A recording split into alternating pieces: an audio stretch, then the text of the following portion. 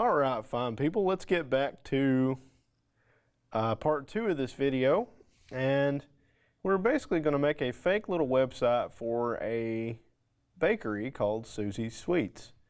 Yeah, I know, it's really catchy, but I used a little program that you can get on your Chromebook called Paint Z, and I don't know if you guys can install it or not, but it let me, just to do a little sketch of what I wanted this to look like. So my navigation at the top, I want it to be pink, and then I want this pastel blue for the hero that says Susie's Sweets, and then a picture of a cupcake is going to serve as the background for Susie's Sweets. And then we want 3 boxes down here for cupcakes, cakes, and cookies, and I didn't space them out evenly because, well, basically with this little program you're hand drawing everything, and that's not really my forte. And then I want this footer down here, and I've got it black for now, but we may change it to something else. So this is a rough sketch of what we want, and I don't want any big area here because that was kind of an accident whenever I set out drawing this. So, but anyway, if we switch back over, you can see this is what our page ended up looking like, edited with Caret. Okay, so we're going to end up making this the pink color up top. Instead of Start Bootstrap, it's going to say Susie's Sweets, and we're actually going to put a little image in here of a cupcake next to the word Susie's Sweets. And then we're going to find some kind of cupcake graphic here that goes probably about right here, and then this text will be, you know, turned into something cupcake related. And you can see by default with this template we have 4 boxes, but we only need 3, so that's another thing we are going to modify. Now if you guys remember your Bootstrap, you know that that's not really that hard to do, but it is something that we have to go take care of. So let's get started with all that, okay? All right, so we are going to use the internet and find some images that will work for what we want to do. Okay, now remember, we may use some images that are copyrighted for the purposes of doing these assignments. However, if you're doing this for a real business, whatever, you are going to have to make sure that you have licensed the content that you're using. Okay, it is very important that you don't think you can run around and do this for real without having to get the license or pay for it or have somebody grant you the license. So just be warned that we have to play nice and in real life and use things that we have a right to use on any website. But for education purposes, remember, it's fair use. So we're going to be okay as long as this isn't something that is shown in public or uploaded to an actual server. Anyway, I'm going to type in cupcake icon. Let's see what we come up with. That's cute. I'll click on that and let's see if we can go grab that.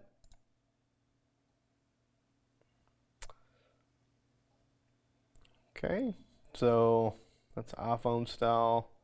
I want the colored one. That's cute. There we go. Let's click on that one. Yeah. So let's see if it'll let me download this. Okay, 48 by 48 is fine. PNG is fine. Okay, and we'll download for free. Okay, now we can go to Show in Download folder. And there it is. Okay, Icons 8, Cupcake 48. Now, this place actually lets you use it on your actual website. If you notice, I didn't point this out, if you link to this at the bottom, color icon by icon 8, they will let you use it. and then you could pay for a subscription to be able to use it without giving attribution. So that's just a little side note here. But let's go back to this, and here's our little icon. And we want to keep things nice and organized, so what I'm going to do is right click right on my little bootstrap business that we put in web design projects, and I'll make a new folder in here, which it didn't let me rename it without having to go down here and do this, so I'll just right click on the new folder, rename, and I'm going to call this images. Okay, now let's go back up to downloads. I'm going to take my little icon here and go down to images and let go. Okay, and I'm just going to rename this cupcake icon. Right click, rename, and we don't want to use spaces in something that is going to be a web page, so I always put a hyphen in instead of a space. Cupcake-icon.png. Okay, so now let's go back to our Caret editor.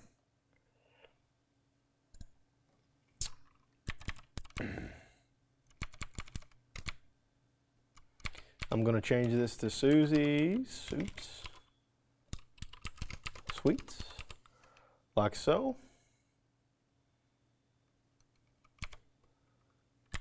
And then I want the icon to be to the left, so I'm going to do image source.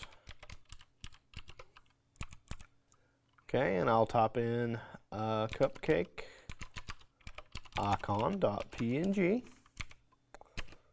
Okay, and then I will put an alt text in here.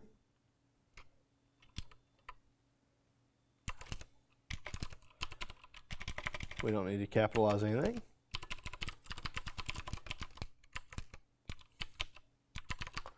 An illustration of a cupcake.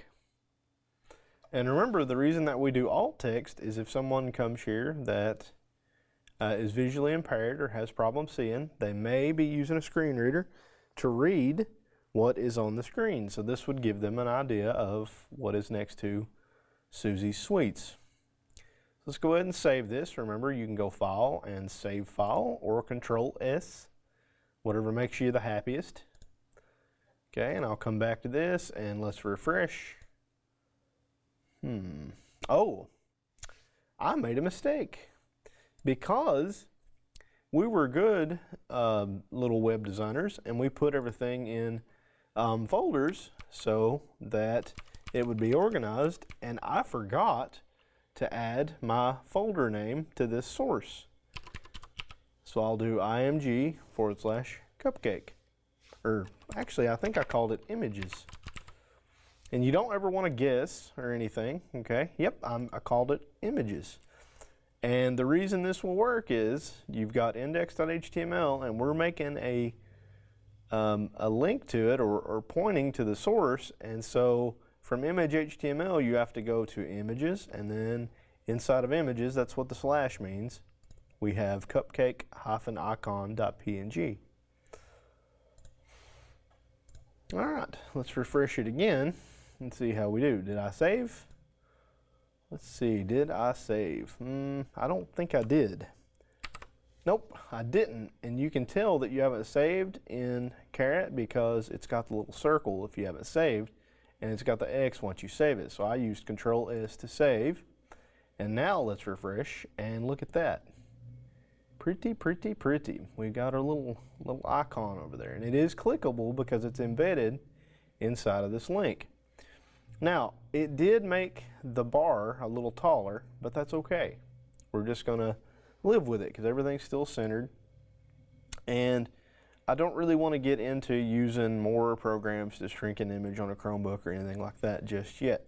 So we're going to work within the confines of what we have. Okay, so now let's worry about turning this from this black or dark gray color into the pink that I wanted. Okay, so now let's go to my little sketch that I had. Let's see, where did you go? Oh, It's in the browser here, okay? And to get this color that I want to use, I'm going to use my little eyedropper tool. We will get a color picking tool to use later, but I don't want to get into that right now. There are several for Chrome that would let us do this. But this color is FF76D4. FF76D4. And I will do a review of how to read these color codes at some point, but we're just trying to get rolling with web design on a Chromebook. Okay? All right, so where do we go to do this kind of override? Well, what I'm going to do is add a class here, and I'm going to put it after the BG Dark, okay? That's really important. I don't want to override everything about BG Dark because I'm not really sure exactly what all's in there. So as long as you put it as the last class, you can override BG Dark with something else. So I'll have to make a class, and I'm going to call it pink navbar, like that. Pink navbar. I'll just do Control S and save. And then I'm going to go to CSS here. So hit the little CSS. And we've got an override file they've already made for us called heroicfeatures.css. They've added very little to it, but it's already there and linked for us, so I'm going to roll with it. So I'm going to do dot pink hyphen navbar, and then we'll do open curlies, like so. Okay, and then I'll do background hyphen color, and then I'll paste in that color code that we copied. Now, I don't know if this is going to work without doing this next little trick, but I'll go ahead and save. So make sure you've saved index, because we needed to add pink navbar on there, and then we had to make the class. And remember, a class is created with a dot at the beginning of the name of the thing you're typing in, okay? So we may have to come back and do something to make this override stick. Yeah, it did not pay attention to our little class. So, if you remember, there is a trick to make something override even if it does not take precedence in the cascade, and that is the important designation, the exclamation important. So let's throw that in there. And honestly, this is lazy web design. I'm not going to lie to you, but we don't have time for the purposes of what we're doing to mess around with it too much.